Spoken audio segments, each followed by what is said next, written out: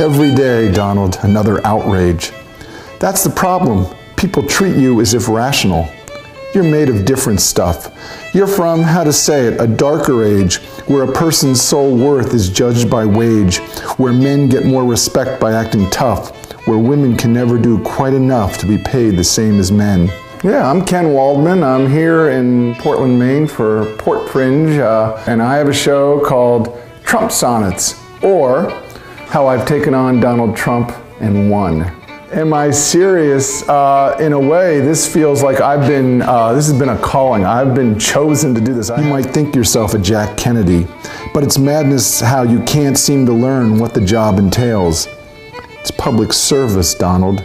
It's helping others. I started writing sonnets on the day after that November 2016 election, and now I've written over 220. I have 3 full-length collections, and turned it into a theater piece. I learned so very much from my father, who was very smart with the real estate, so bright with money. Rent couldn't be late or there were consequences. So part of the show is I play fiddle tunes. I don't talk about him, but then I do talk about him. I read some of the poems, and I've actually sold books to Donald Trump supporters because some of the poems are in his voice, and they hear the poems in his voice, which are satire, but they just like his voice and they want to buy the book. I say, you're not going to like the book, but I sell the book anyway and do what I can. My father was great, made me what I am today. No other person had such influence. He was rich and he was so smart. He loved to work hard and knew how to enjoy himself. Yankee fan because he was a winner. This sonnet form I find is both flexible and it gives me a beginning and an end. 14 lines is, I say, it's like 3 or 4 sentences.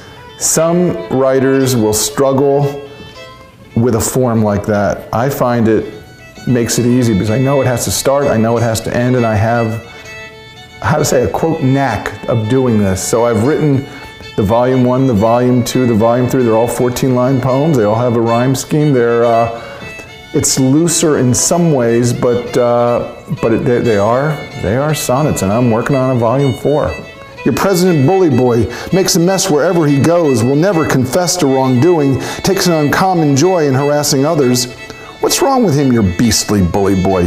He's astoundingly dim, your silly bully boy. From here it looks like your country is in quite the pickle. He's rather dense.